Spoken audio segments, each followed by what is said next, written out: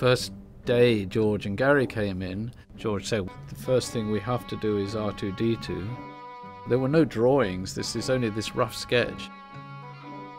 And Bill Harmon had marine ply in his garage from another film, which you could bend. So we built an R2-D2 that was too big.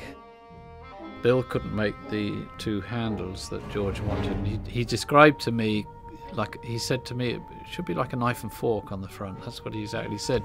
But again, I knew what he meant. I didn't go off and build a knife and fork. I built two little arms